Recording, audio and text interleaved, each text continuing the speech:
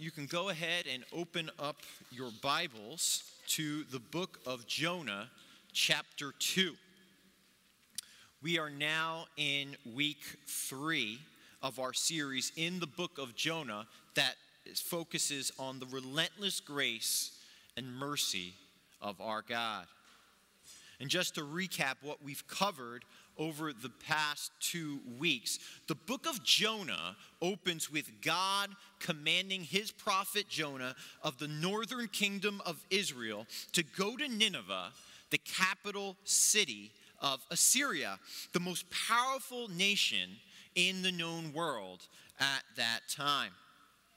He commands him to go there to preach a message of judgment so that the Ninevites would turn from their evil ways, repent of their sin, and escape God's wrath.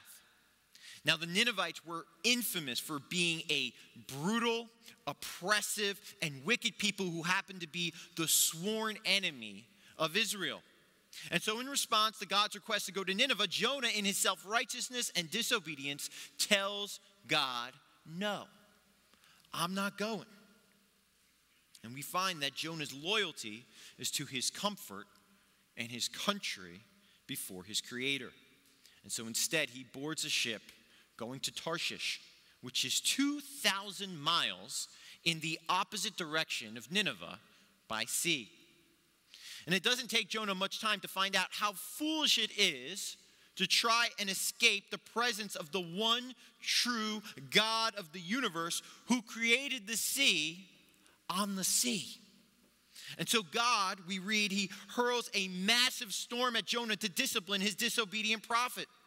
And this storm is supernatural in nature and threatens the lives of not just Jonah, but also the pagan sailors, giving Jonah passage to Tarshish. As chapter 1 unfolds, we find that Jonah plunges even deeper into his hardness of heart and self-righteousness. Jonah, in his self-centeredness, cares nothing for the lives of the sailors and shows them next to no concern. In response, the Lord shows us his heart and perfect character as well as his sovereignty and divine providence by using Jonah's disobedience to extend his grace to the sailors who cry out to God and come to saving faith. And the irony is that it is the pagan sailors, not God's prophet, who pursue God in prayer, humble themselves, and show grace and kindness to their neighbor. And so with Jonah persisting in his pride and self-righteousness, still digging his heels in, we are left asking the question, what's it going to take? What's it going to take for Jonah to be humbled, to recognize his sin, and to turn back to God?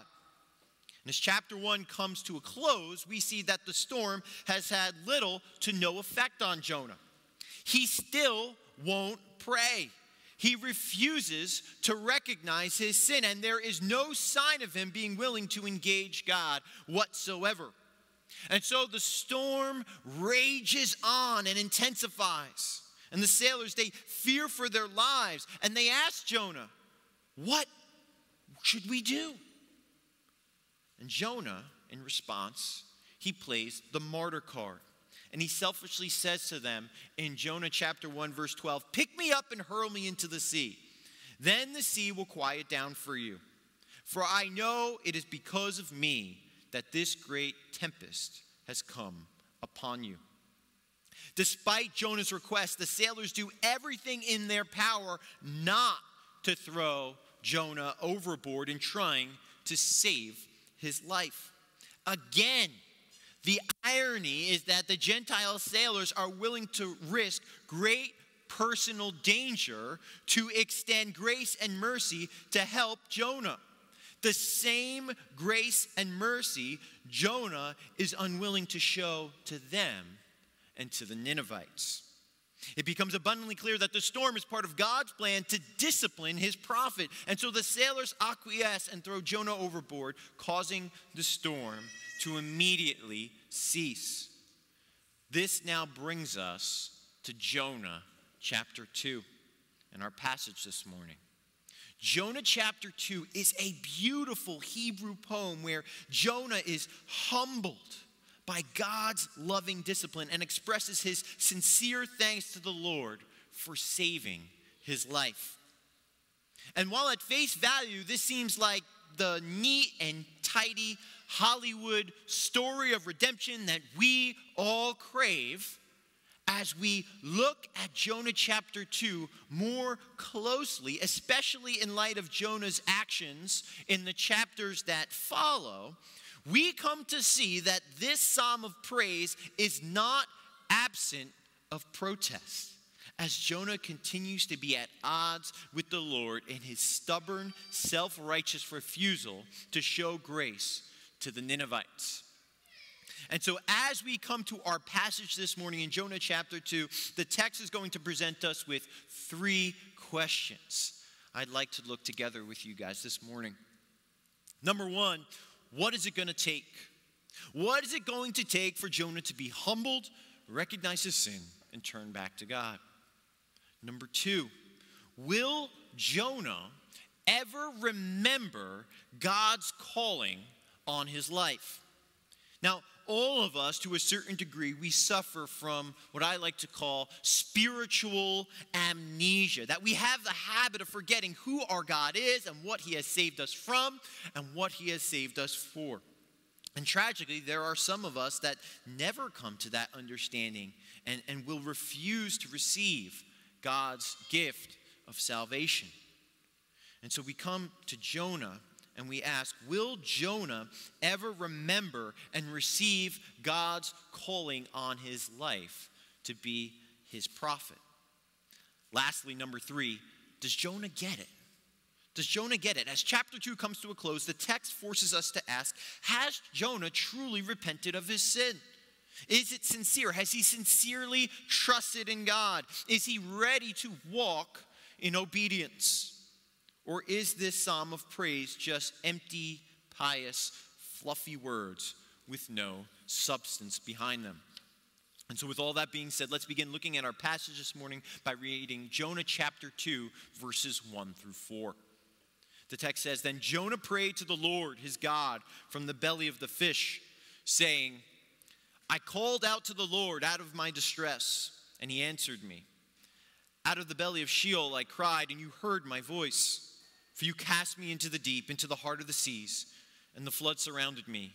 All your waves and your billows passed over me. Then I said, I am driven away from your sight, yet I shall again look upon your holy temple." So immediately we are provided with this poetic and descriptive imagery of what happens next after Jonah is thrown overboard. The waves crash over him. He becomes submerged under the water. And as he sinks to the bottom of the ocean floor, it seems almost certain he's going to drown.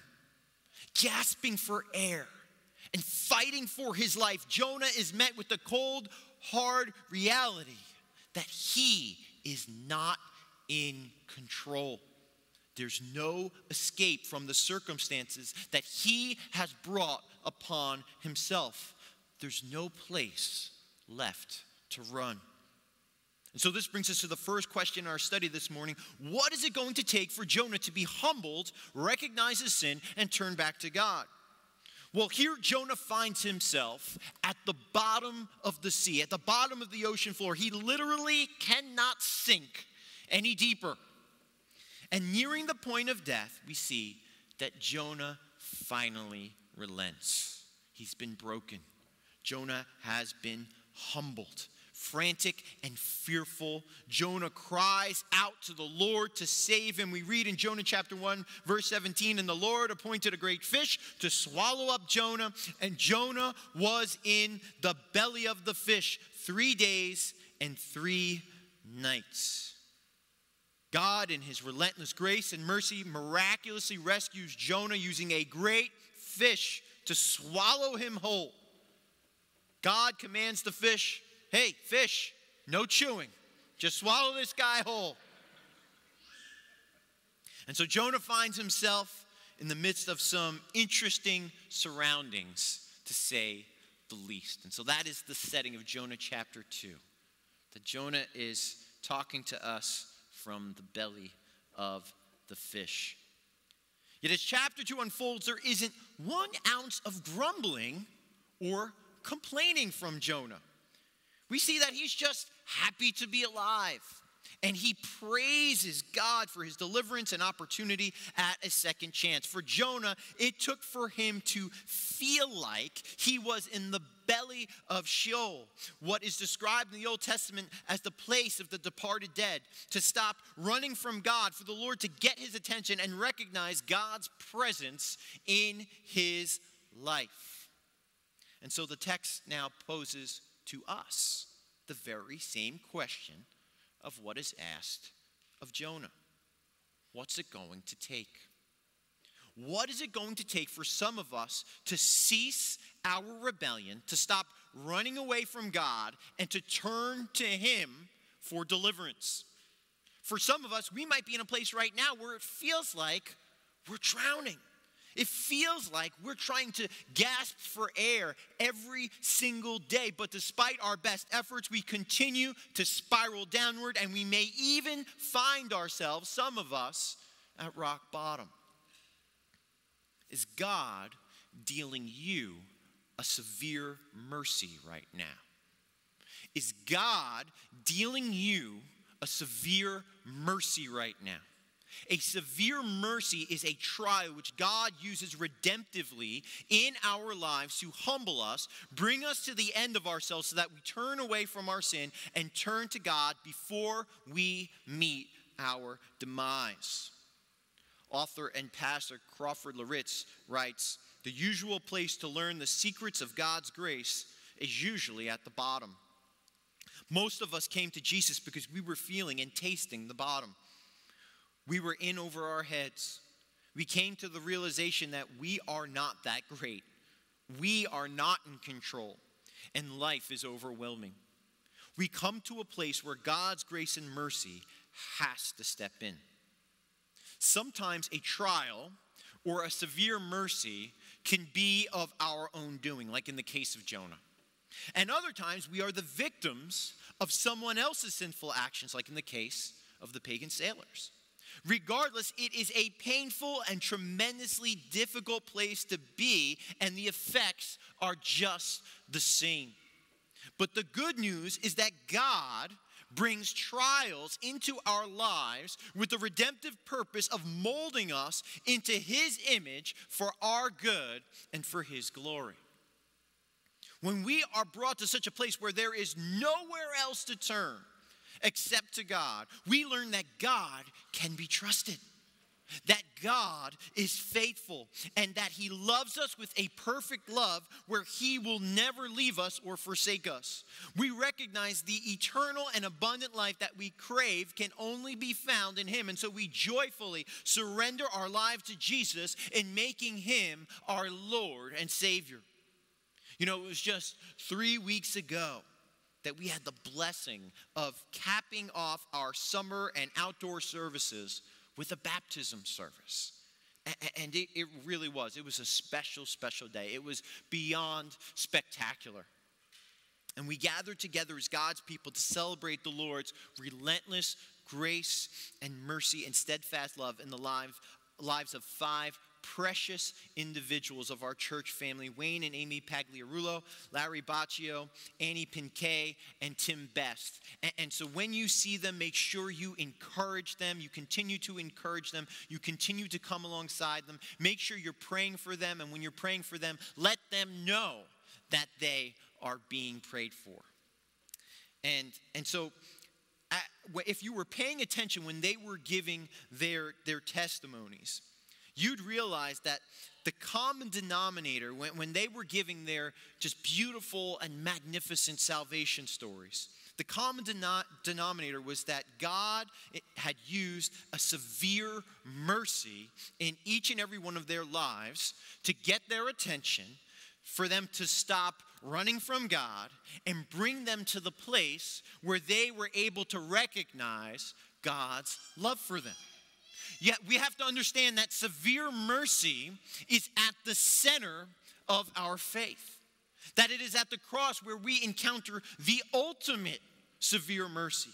It is through Jesus' death, burial, and resurrection that baptism symbolizes that God offers us newness of life. This is the good news of the gospel of Jesus Christ, the very language Jesus uses for his death, burial, and resurrection is the sign of Jonah.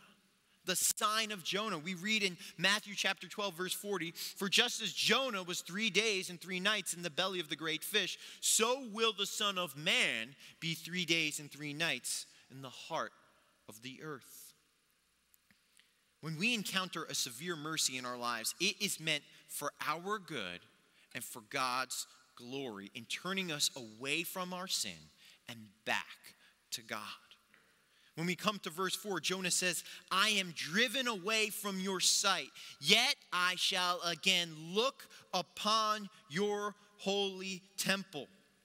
The Hebrew word for look here, nabat, intimates a turning and looking back to God, that the presence of the Lord resided in the temple. And so what Jonah is saying here is that what has happened to him, it stopped him dead in his tracks.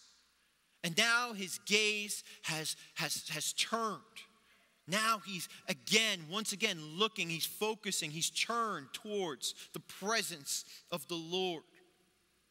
Even when we find ourselves driven away from God's sight by being hurled into the chaos that comes with turning away from God's presence, even when we feel like we've hit rock bottom, God in his grace and mercy will use our disobedience redemptively if we let him. If we let him. If we respond in repentance. That God is always exhorting us, that when we hit bottom, he's exhorting us, he's encouraging us to look up, to turn away from our sin and to turn back to God in welcoming his presence into our lives. And so let's go ahead now and move forward to the second question we find in our text this morning, where God addresses Jonah's spiritual amnesia. And so will Jonah ever remember God's calling on his life? Let's go ahead and read Jonah chapter 2, verses 5 through 8. We read, "The waters closed in over me to take my life. The deep surrounded me. Weeds were wrapped about my head at the roots of the mountains. I went down to the land whose bars closed upon me forever. Yet you brought up my life from the pit, O Lord my God. When my life was fainting away, I remembered the Lord, and my prayer came to you into your holy temple. Those who pay regard to vain idols forsake their hope of steadfast love." You guys all know what a big movie fan I am. And at the top of my list of favorite movies is the movie Hook. I'm telling you, parents, if you have not yet had a family movie night with your kids and watched Hook, what are you waiting for? Okay, maybe it's family movie night tonight, okay? Hook is one of my favorite family movies, and it builds off of the story of Peter Pan. And in the film, Peter has grown up and he's been away from Neverland now for so long that he forgets his identity. He forgets his past. And over time, Peter, he becomes everything that he hates. He's this ruthless, workaholic lawyer who neglects his family, and he has no time for his kids. He ends up being dragged off to Neverland by Tinkerbell after Captain Hook kidnaps his kids. And in order to rescue them, he has to become Peter Pan again. And so the Lost Boys, they have to cure him of his amnesia. I know, it's a great plot to a movie. You got to watch it. But the key that ends up unlocking Peter's amnesia is remembering his first love. And it's just beautiful. You see, the reason why he left Neverland in the first place was his desire to be a father. It was his desire to be part of a family. And so Peter remembers his love for his children. He remembers that his children are his first love. In verses 5 and 6, we see how Jonah's deliverance cures him of his spiritual amnesia, causing him to say in verse 7, when my life was fainting away, I remembered the Lord, and my prayer came to you into your holy temple. Jonah finally remembers who God is, how God has rescued him from death and to be a prophet and herald of his word. Jonah remembers and rediscovers his first love. The theme of remembering is one of the most prominent and important themes we see throughout the entire Bible. Over and over again, peppered throughout the Old Testament, we see the Lord calling his people to remember his covenant faithfulness, that God makes a covenant with his people, Israel. And the word that we come across over and over again in the Old Testament is the Hebrew word chesed. And chesed, it describes God's covenant faithfulness and his steadfast love. You see, God's love, biblical love, is way different than how we use the term love in our society. To us, when we say love, we describe a feeling. And feelings, as you know, they come and go. But with God, love is a choice. Love is an action. Love is a commitment that even when we don't feel like it, even when others don't love us back, right? God chooses to love us. His love is a steadfast love. It's a love we can depend upon. It's a love that we can rely on. It's a love that we can rest in. And so we see this theme of remembering over and over again in the Old Testament, remembering the covenant faithfulness, the steadfast love of our God. And whether it be how the Lord brought Egypt, the most powerful nation in the world at that time, to its very knees to rescue his people out of slavery, or to remember how the Lord provided for his people even when they grumbled against him in the wilderness, or remembering how God brought his people by the hand into the promised land and back from exile. We see that remembrance is a vital part of our faith. And this moves forward into the New Testament. In the New Testament, this call to remembrance of God's steadfast love is ultimately fulfilled in Jesus Christ at the cross. The Lord Jesus provides us with two ordinances that he commands of us as his church. The first is baptism, which we already spoke to this morning, and the other is a call to remembrance of God's steadfast love and covenant faithfulness when we celebrate communion. We read in Luke chapter 22, verses 19 through 20, and Jesus took bread, and when he had given thanks, he broke it and gave it to his disciples, saying, "This is my body, which is given for you. Do this in remembrance of me."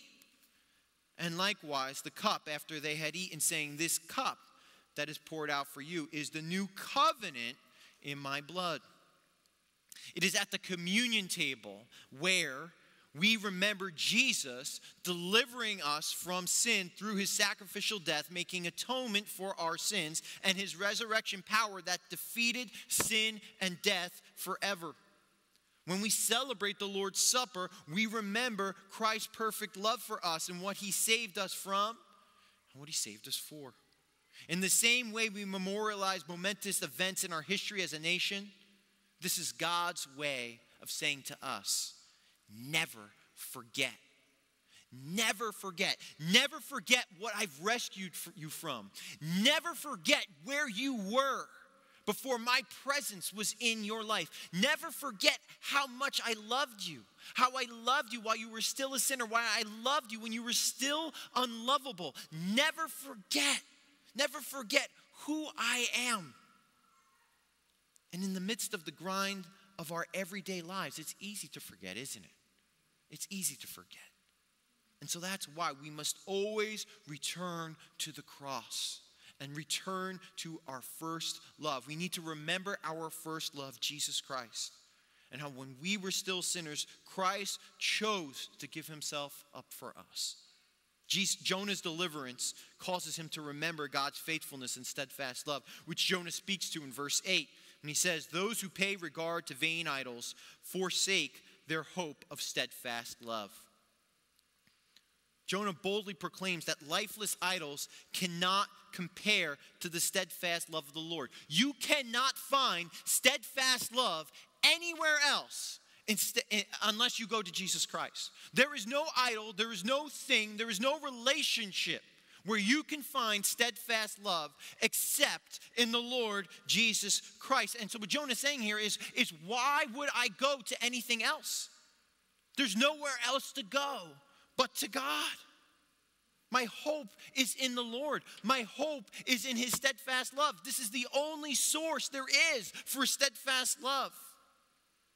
And so this causes a turn to take place in Jonah's heart. And we see that there's the beginning of a change where Jonah is starting to turn away from his rebellion towards the Lord once again. Something is happening here.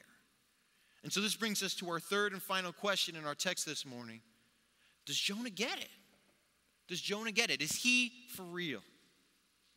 And for what we've seen so far in chapter 2, we'd have to say, so far so good.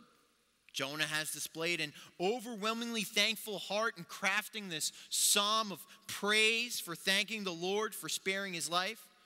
But the question is he truly a changed man? And for Jonah, and for all of us as well, the only thing we can say is, we'll see. We'll see. How do we respond? How do we act? Right? Because biblical repentance is not just saying we're sorry. Biblical repentance is an action, right? It is a turning away from our sin. And so this brings us to the conclusion of our passage this morning. And so let's go ahead and read the end of the chapter here, Jonah chapter 2, verses 9 and 10. We read, "But I, with the voice of thanksgiving, will sacrifice to you. What I have vowed I will pay. Salvation belongs to the Lord." And the Lord spoke to the fish, and it vomited Jonah out upon the dry land. As we come to the conclusion of chapter 2, at first glance, it seems as though Jonah has finally received and learned the lesson the Lord has been trying to teach him. In verse 9, Jonah says, "What I have vowed, I will pay." Jonah's offering of thanksgiving and praise to the Lord is fulfilling his vow as a prophet in obedience to the Lord by going to Nineveh to preach God's message of judgment and repentance to the Ninevites. Jonah's psalm ends with a great crescendo as Jonah declares, "Salvation belongs to the Lord." It seems as though Jonah, he finally gets it. That this is the point God has been trying to make all along and get Jonah to realize from the very beginning of the book that salvation belongs to the Lord. It doesn't belong to Jonah. It doesn't belong to you. It doesn't belong to me. Salvation belongs to the Lord. And how self-righteous and arrogant do we have to be in trying to tell our Creator, the God of heaven and earth and the author of salvation, who is deserving or undeserving to be saved? It's not for us to say.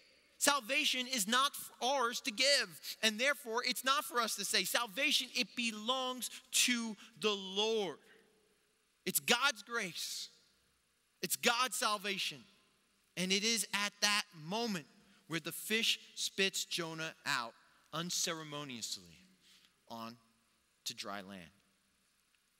Now, what a great place this would be to end the book, right? It'd be so great. Salvation belongs to the Lord.